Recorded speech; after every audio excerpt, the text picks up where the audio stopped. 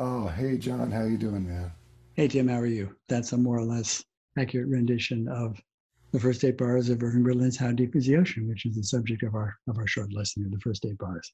Right. What we thought we would do for our viewership is to take a tune that we both love and we both play, called "How Deep Is the Ocean," and talk about for a solo guitar uh, rendition how we might put together something.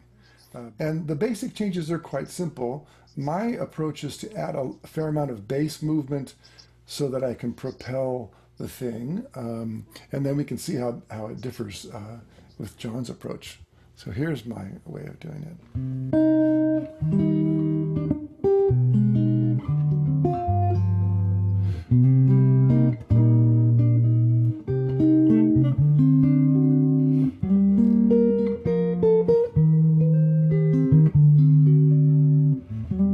What you're doing is ideal for a solo arrangement. If you were playing in a group with bass and drums or a duo with bass, maybe you'd be a little less inclined to play so it. much bass movement because the bass is doing that for you. Right. And it's interesting to know sometimes that the context has a lot to do with how we choose our inversions and our voicing. Pianistic sound, and we both have access to hybrid picking or a thumb and fingers.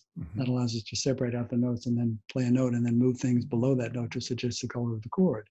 And in some cases, that's a relatively simple thing to do physically. So if we can just see some of these shapes. So if I'm going, so that in that case, I thought of that as a tritone. So I was thinking D flat 7 on the way back to C. All I did is to make that sound apparent is just put that C sharp in the bass instead of a G in the bass. These are things you do all the time too. So it's a pretty easy move just to grab a note in the bass and really change how that progression is moving, but still ultimately resolving back to the C minor. We have all these different strategies for turnarounds. They come from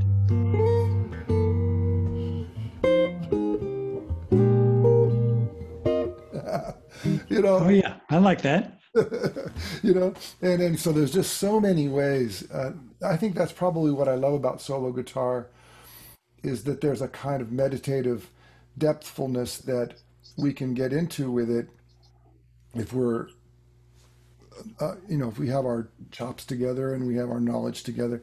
That is, it might be a little lonely, but it's also allows you to really go deep into whatever you're exploring without the input and distraction of somebody else's idea.